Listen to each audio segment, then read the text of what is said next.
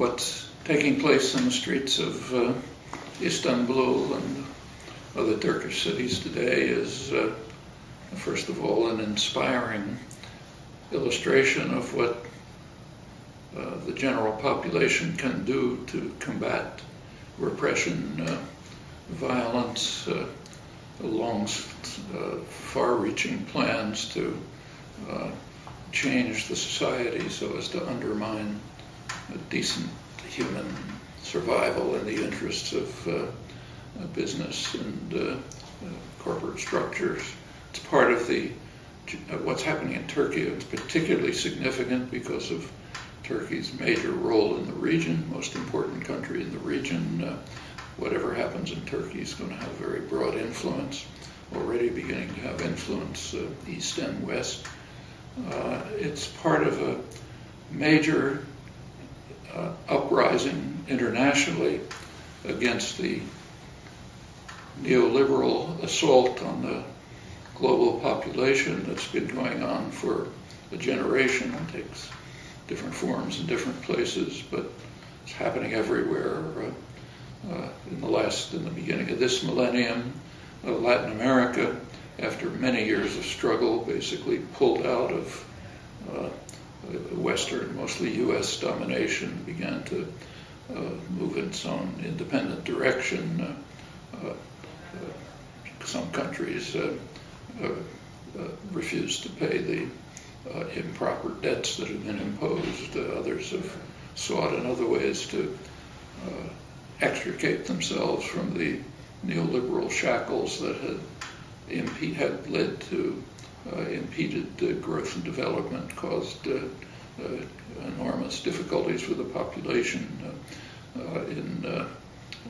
throughout in North Africa. The Arab Spring, now in a kind of a temporary period of waiting, began to follow the same course, also reacting strongly to the impact of the economic programs imposed by the international financial institutions, Western powers generally, local authorities, dictators implementing them. That's right now in abeyance. We don't know where it'll go. Turkey's joining now. There are similar developments throughout Europe, very strongly in Greece, also in Spain, here in the United States as well, with the popular uprisings in Wisconsin, later Scotty Park, and the Occupy movement. I think all of these are parts of one general global reaction to imposition of social and economic policies over the past generation that have been extremely beneficial to tiny sectors of concentrated wealth and have generally had a severe impact on populations worldwide. It's been associated in many places with repression. In Turkey, the last few years have seen a very unfortunate regression. The 1990s were a complete horror story, but by the early years of this millennium, there was notable improvement. Now, regression. Turkey now, for example, has more journalists in jail than any country in the world, and other forms of repression taking place. The population is now rising up against it. There were immediate causes in the effort to basically destroy the last public space, open public space in Istanbul, in the interests of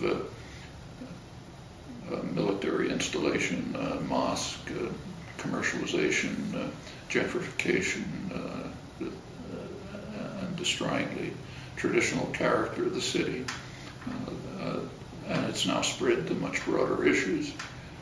For the international community, those who are concerned with human rights, justice, freedom, the welfare for the general population, should be an occasion for an opportunity for support and solidarity, and there are fortunately solidarity activities taking place all over, but also an inspiration for their own struggles. These are international struggles. There should be a lot of mutual support and interaction.